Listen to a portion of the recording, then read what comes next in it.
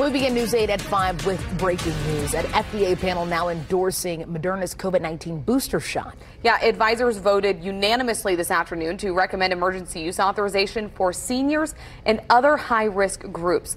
The panel agreed a half dose of the booster would be safe and effective to protect against the virus.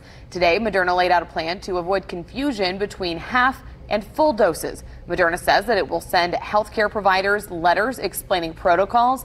A 48-hour call center will also be open. Moderna says half doses will not trigger as many side effects while also keeping up global supply.